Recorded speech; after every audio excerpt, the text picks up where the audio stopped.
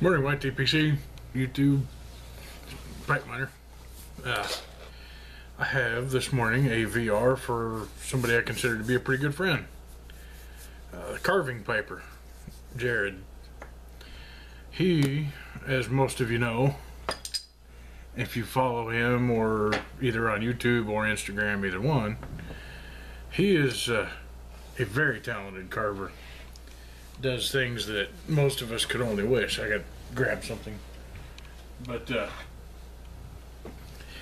he does a lot of carving, you know, just some things are little guys, you know, some of them are very large projects.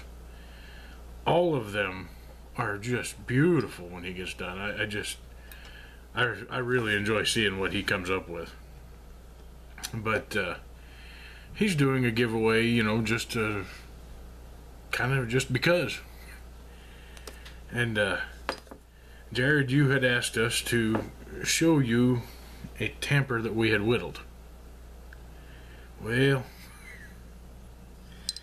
I have one of those, but I also have tampers that I make that don't really qualify as whittled, because I make them with I use my bandsaw and I use sanders and that kind of stuff. But I'm gonna show you those before I get to the one that I've got that I actually whittled. Now I'll tell you where I was when I did that. But anyway, these are this is one of the first ones that I made, and that's Purple Heart. And it's, you know, it's got a little just small diameter tamper that I wanted them to be small enough that they would fit in a corn cob. Since I started with that first one, I have kind of changed the design, just tweaked it just a little bit to where now I've got these, and this one, that's Paduke. I showed this in that video yesterday, and it's got the little scoop on this end, you know, so that you can keep wandering off camera, but you can scoop out your bowl with it, you know, and it's got a curve to it so that it kind of follows the profile of the bowl. And that in the middle there is just serves no purpose other than to be decorative, I guess, or give you something a little bigger to grab a hold of while you're tamping. And then of course the little tamper end, you know. This one was made out of bloodwood.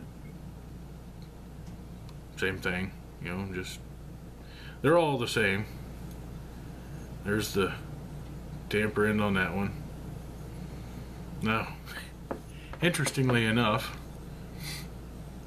put pictures of those on Instagram this weekend after I got them done, and had a couple guys just very shortly start hitting me up about, are they for sale? And, you know, I hadn't really given that much thought, but I guess I wouldn't feel right selling these. These are, I kind of made these fairly quickly, and they're not what I would consider, you know, prime candidates for selling. I would give these to somebody, but anyway, that's just something that I kind of enjoy doing. Now, I don't know, Jared, that to me that doesn't really count as whittling, because like I said, I use my bandsaw and I use sanders and that kind of stuff.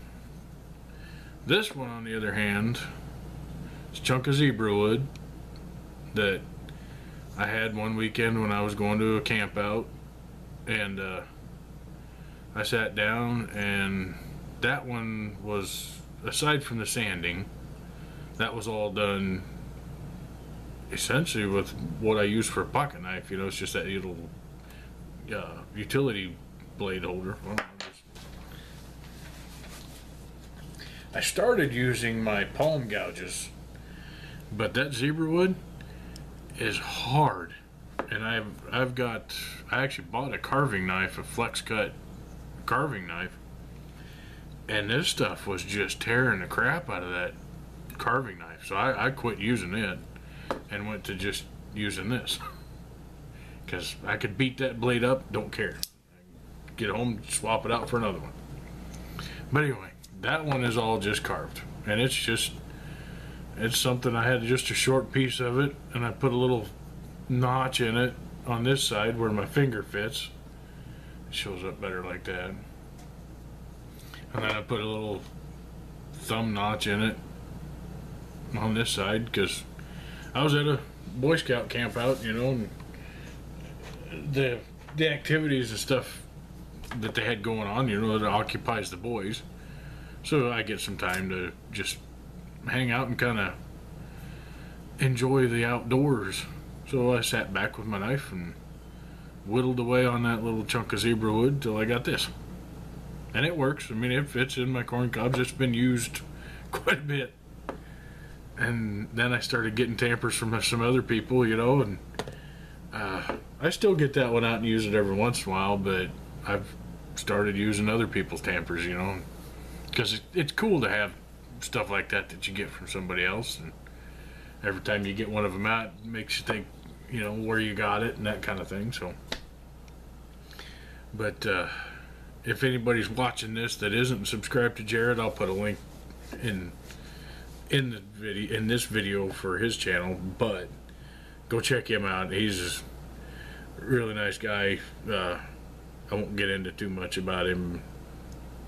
Let you go look it up and find it for yourself. Just needless to say, he's a hell of a carver. So, that should take care. Jared, I enjoy our conversations. We both get busy, don't get to talk as much as we used to, but we catch each other on Voxer, and occasionally on weekends or something we'll end up on house partying. But looking forward to our next conversation, man. So until then, remember, life is short. Stop and smell the smoke.